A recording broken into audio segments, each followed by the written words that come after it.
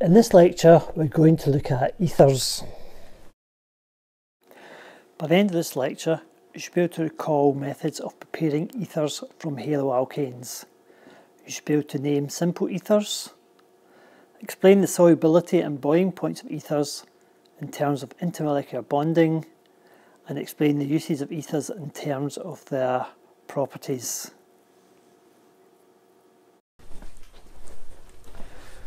Right, so far in section 2.4 we've done introduction, alkenes, haloalkanes and alcohols.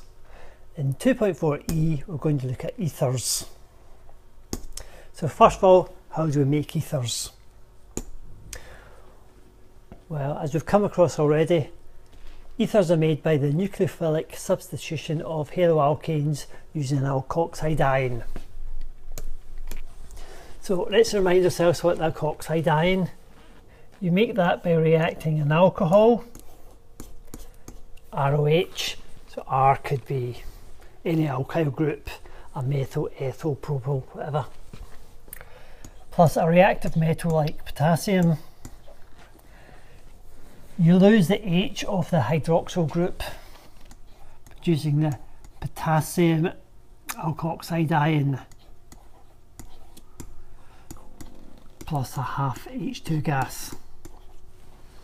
So the RO minus is the alkoxide ion, and that can act as a nucleophile in the nucleophilic substitution of a haloalkane. So haloalkane is this, we'll call it R dash.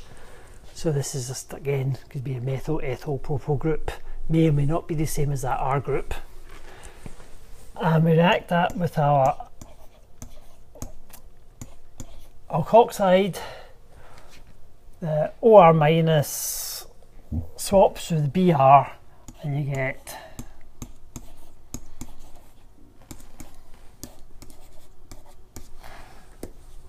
and that is our ether. So two alkyl groups joined together with an oxygen. So for example, it could be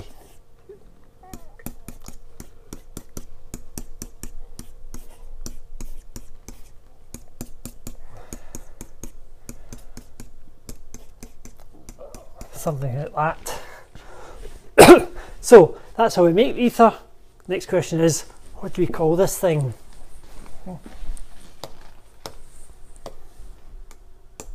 So let's look at naming ethers.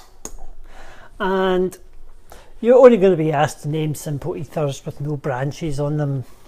So as you saw on the previous slide, we've got two alkyl groups joined together with an oxygen. And they tend to have names like, well, this is alkoxyalkane. So it could be things like methoxymethane, methoxyethane, methoxypropane, butoxypentane, or whatever. So on one side you've got the name of one of the alkyl groups, and the other side you've got the name of the other alkyl group. But what order is it in?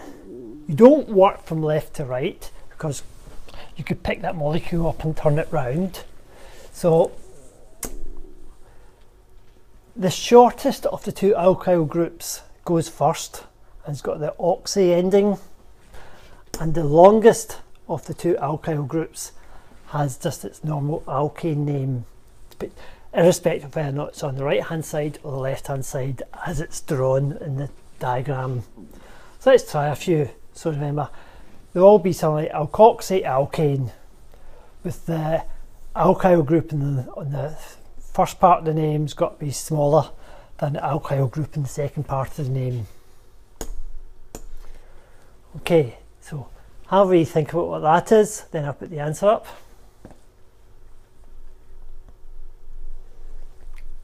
Okay, so that was methoxypropane. We've got a methyl group and a propyl group. So the methyl group's smaller, so it goes first. Methoxypropane. Try that one.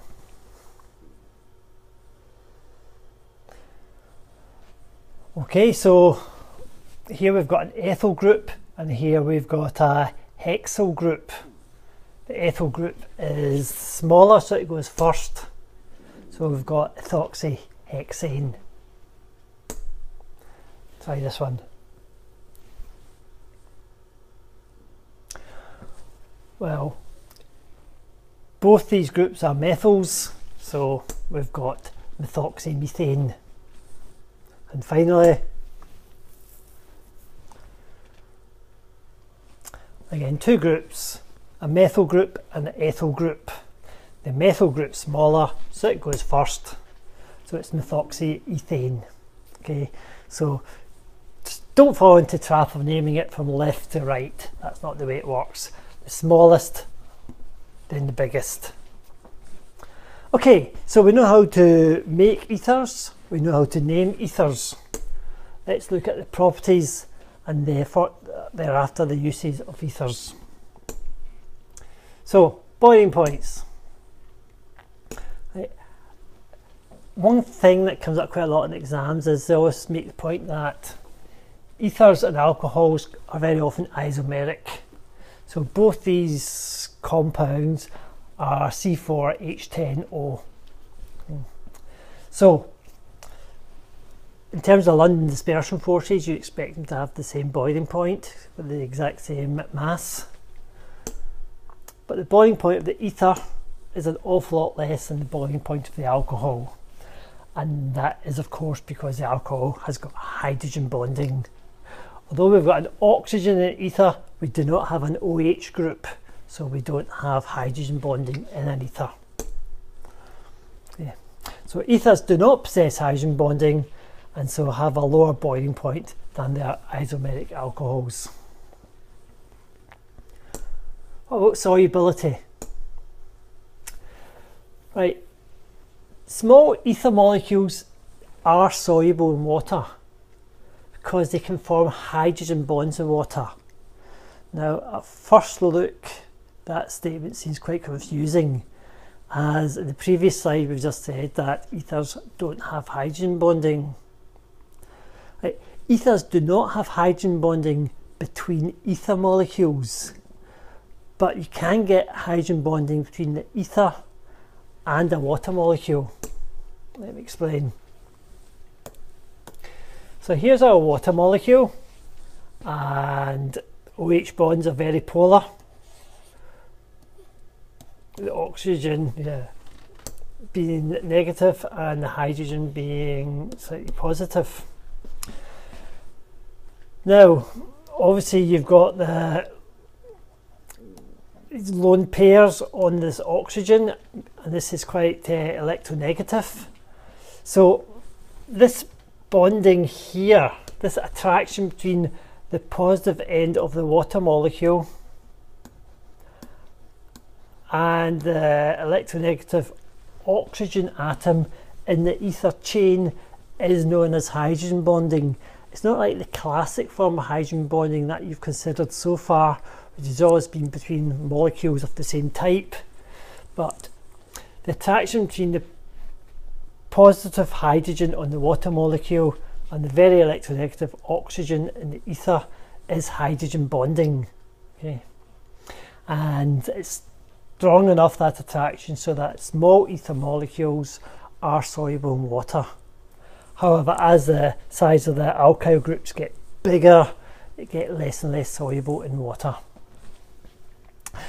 Now, that's physical properties. We've talked about the solubility and the boiling points. Really, we're not going to say anything about chemical properties of ethers. They're pretty unreactive compounds. So we're just going to go straight on and look at their uses. So, the main industrial use of ethers is as a solvent. And the versatility as a solvent, really, you want to be able to explain in terms of their properties. So ethers are relatively non-polar, and so they're going to dissolve many organic compounds which are non-polar as well. So basically things that are not going to be soluble in water, are going to be soluble in ether. And as I said, because they don't undergo many chemical reactions, they're unlikely to react to the solute you're dissolving in them. So that's a huge advantage. You know, you could get other organic compounds where you could dissolve something in, but they react together. Because the ethers are really unreactive, we can dissolve something in them and they're not going to react. And 3, because of the weak intermolecular forces between ethers, they're very volatile. So it's easy to remove the ether, leaving behind the solute when you're finished with it. So the main use of ethers are as solvents, but make sure you can justify why they're good solvents. So dissolve lots of non-polar organic materials, they won't react with them, and they can be easily removed because they're so volatile at the end. So that's all there is to know about ethers. By now you should be able to recall methods for preparing ethers from haloalkanes. You should be able to name simple ethers, explain the solubility and boiling points of ethers in terms of intermolecular bonding, and explain the uses of ethers in terms of their properties.